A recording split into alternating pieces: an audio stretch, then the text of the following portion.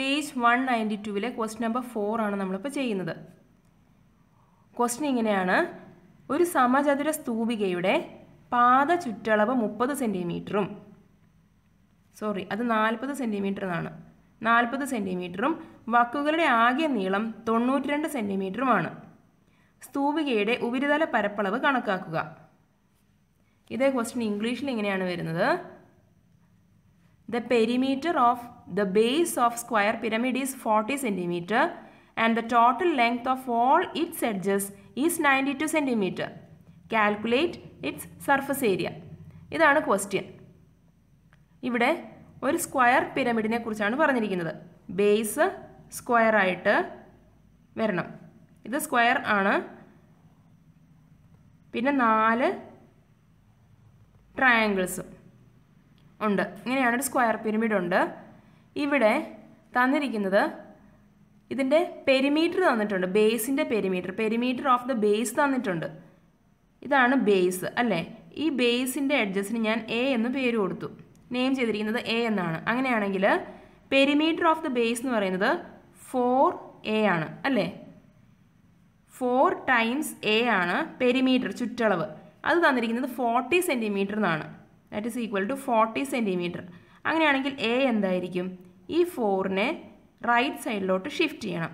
ഇവിടെ 4 into A ആയിട്ടാണ് കിടക്കുന്നത്, മൾട്ടിപ്ലിക്കേഷൻ. അതിനെ ഷിഫ്റ്റ് ചെയ്യുമ്പോൾ അത് ഡിവിഷൻ ആവും. അങ്ങനെ A is equal to 40 divided by 4.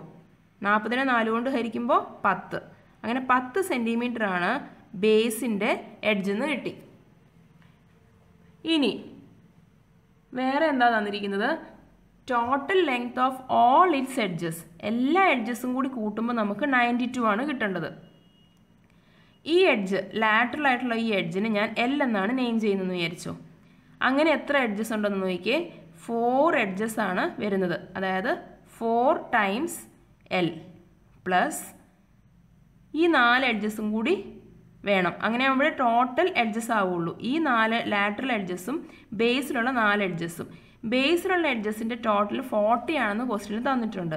അതുകൊണ്ട് 4l പ്ലസ് 40 അതാണ് ഈ 92 എന്ന് പറയുന്നത്. ഓക്കെ. ഇനി 4l എന്ന് പറയുന്നത് എന്തായിരിക്കും? ഈ 40നെ ഞാൻ റൈറ്റിലോട്ട് ഷിഫ്റ്റ് ചെയ്യുന്നു.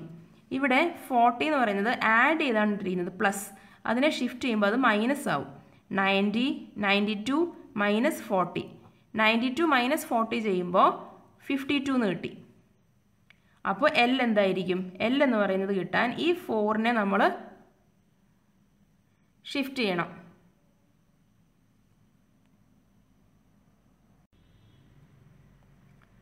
ഇവിടെ 4 ഇൻറ്റു എൽ ആണെന്ന് കിടക്കുന്നത്, മൾട്ടിപ്ലിക്കേഷൻ. അതിനെ നമ്മൾ ഷിഫ്റ്റ് ചെയ്ത് വരുമ്പോൾ അത് ഡിവിഷൻ ആവും. മൾട്ടിപ്ലൈഡ് ബൈ എന്നുള്ളത് ഡിവൈഡഡ് ബൈ എന്നാകും. അതായത് L is equal to 52 divided by 4 അല്ലേ. 52 ബൈ 4 ആണ്. 5നെ 4 കൊണ്ട് ഹരിക്കുമ്പോൾ 1, ബാക്കി 1 ഉണ്ട്. 12ൽ 4 3 ടൈംസ്. അതായത് എൽ എന്ന് പറയുന്നത് 13 സെൻറ്റിമീറ്റർ ആണെന്ന് കിട്ടി.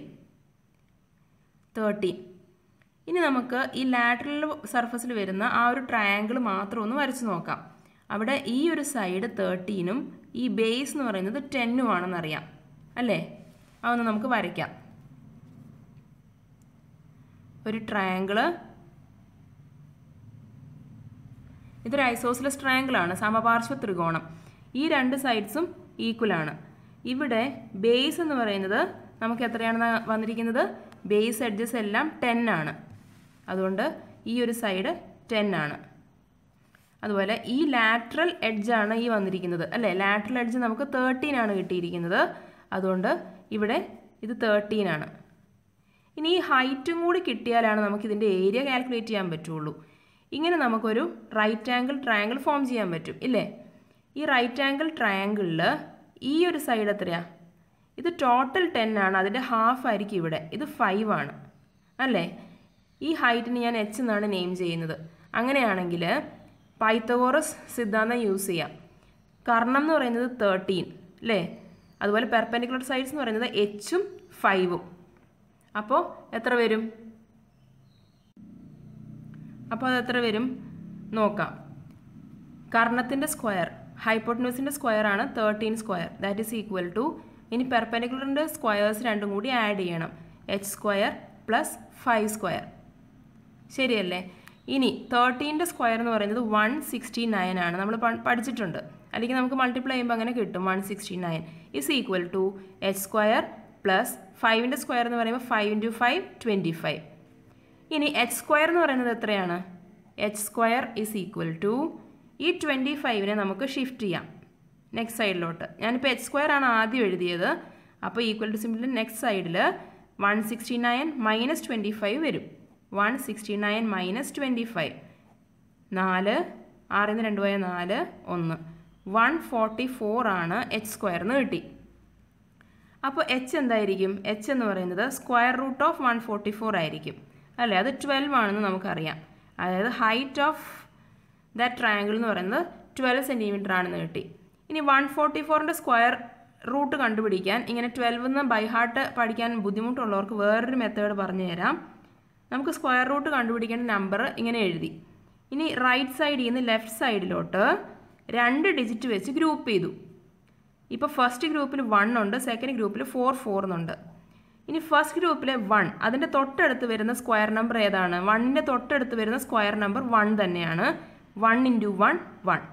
സബ്ട്രാക്ട് ചെയ്തു, 0 വന്നു. നെക്സ്റ്റ് ഗ്രൂപ്പിലുള്ള 2 ഡിജിറ്റ്സും താഴോട്ട് എഴുതണം, 44. ഇനി ഇവിടെ കിടക്കുന്ന നമ്പർ 1 ആണ്, അതിൻ്റെ ഡബിൾ ഇങ്ങോട്ട് എഴുതണം, 2.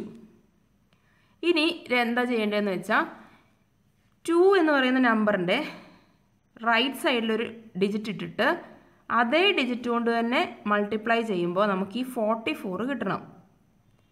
അതാണ് ടെക്നിക്ക്. ഇവിടെ നമുക്ക് 4 കിട്ടണം അല്ലേ? 2 × 2 4 വരും. അതായത് ഒന്നുകിൽ 2 വരണം, 2 × 2 4 വരും, അല്ലെങ്കിൽ 8 × 64 അല്ലെങ്കിൽ 8 വരണം. എന്നാലേ നമുക്ക് ഈ 4 കിട്ടുള്ളൂ. ആദ്യം നമുക്ക് 2 തന്നെ ചെയ്യുമ്പോൾ നമുക്കിത് കറക്റ്റായിട്ട് വരും. 22 × 2 ആണ് 44 അല്ലേ? അതുകൊണ്ട് നെക്സ്റ്റ് ഡിജിറ്റ് 2 ആണെന്ന് മനസ്സിലായി. അങ്ങനെയും നമുക്ക് 144ൻ്റെ സ്ക്വയർ റൂട്ട് 12 ആണെന്ന് മനസ്സിലാക്കാം. ഈ 2 രീതിയിലും അത് എടുക്കാം. ഓക്കെ, അങ്ങനെ h എന്ന് പറയുന്നത് 12 ആണെന്ന് കിട്ടി. അപ്പം ട്രയാങ്കിളിൻ്റെ ഏരിയ കണ്ടുപിടിക്കാൻ ഈസി അല്ലേ? ഇവിടെ ബേസ് 10ഉം ഹൈറ്റ് 12ഉം ആണെന്ന് കിട്ടി. അപ്പോൾ ഏരിയ എന്ന് പറയുന്നത് എന്തായിരിക്കും? ½ BH. ബേസ് എന്ന് പറയുന്നത് എത്രയാ? ബേസ് എന്ന് പറയുന്നത് 10. ഹൈറ്റ് എന്ന് പറയുന്നത് എത്രയാ? ഹൈറ്റ് എന്ന് പറയുന്നത് 12 ആണെന്ന് ഇപ്പോൾ കണ്ടുപിടിച്ചു അല്ലേ? 12. ഇവിടെ ന്യൂമറേറ്ററിൽ 12 ഉണ്ട്, ഡിനോമിനേറ്ററിൽ 2 ഉണ്ട്. ഡിവൈഡ് ചെയ്യാൻ പറ്റും, കട്ട് ചെയ്യാം. 12നെ 2 കൊണ്ട് ഡിവൈഡ് ചെയ്യുമ്പോൾ 6. അങ്ങനെ 60 ആണ് ഒരു ട്രയാങ്കിളിൻ്റെ ഏരിയ. 60 സെൻറ്റിമീറ്റർ സ്ക്വയർ ആണ് ഒരു ട്രയാങ്കിളിൻ്റെ ഏരിയ എന്ന് കിട്ടി. ഇതുപോലത്തെ എത്ര ട്രയാങ്കിൾസ് ഉണ്ട്? 4 ട്രയാങ്കിൾസ്. അപ്പോൾ ടോട്ടൽ സർഫസ് ഏരിയ എന്ന് പറയുന്നത് നമ്മുടെ ബേസിൻ്റെ ഏരിയ നമ്മൾ മുമ്പ് കണ്ടുപിടിച്ച് വെച്ചിട്ടുണ്ട്. അത് എത്രയായിരുന്നു? Okay, area കണ്ടുപിടിച്ചില്ല. ബേസിൻ്റെ എഡ്ജ് 10 ആണ് അല്ലേ? അങ്ങനെയാണെങ്കിൽ ബേസ് ഏരിയ എന്ന് പറയുന്നത് 10 × 10 100 സെൻറ്റിമീറ്റർ സ്ക്വയർ ആണ് ബേസിൻ്റെ ഏരിയ. അതിൻ്റെ കൂടെ എന്താ ആഡ് ചെയ്യണം? 4 × 60 ആഡ് ചെയ്യണം അല്ലേ? 60 എന്ന് പറയുന്നത് ഒരു ട്രയാങ്കിളിൻ്റെ ഏരിയ ആണ്. അതുപോലത്തെ 4 ട്രയാങ്കിൾസ് ഉണ്ട്. അതുകൊണ്ടാണ് 4 × 60 ചെയ്തത്. 4 ഇത്രയും സെൻറ്റിമീറ്റർ സ്ക്വയർ തന്നെയാണ് കേട്ടോ. ഇനി 4 × 60 ആണ് ആദ്യം ചെയ്യേണ്ടത്. ചില കുട്ടികൾ ആദ്യം ഇവിടുന്ന് അങ്ങ് ആഡ് ചെയ്തു പോകും, അപ്പോൾ നമുക്ക് തെറ്റും. ആദ്യം മൾട്ടിപ്ലിക്കേഷൻ ചെയ്യണം. 6 × 4 24, പിന്നെ ഒരു 0യും കൂടി ഇട്ടു, 240. ഓക്കെ, അതിൻ്റെ കൂടെ ഈ 100 ആഡ് ചെയ്യണം. അങ്ങനെ ഫൈനലി നമുക്ക് 340 സെൻറ്റിമീറ്റർ സ്ക്വയർ ആണ് total surface area of this square pyramid എന്ന് കിട്ടും. അത് തന്നെയാണ് നമ്മളോട് കാൽക്കുലേറ്റ് ചെയ്യാൻ പറഞ്ഞിരിക്കുന്നത്.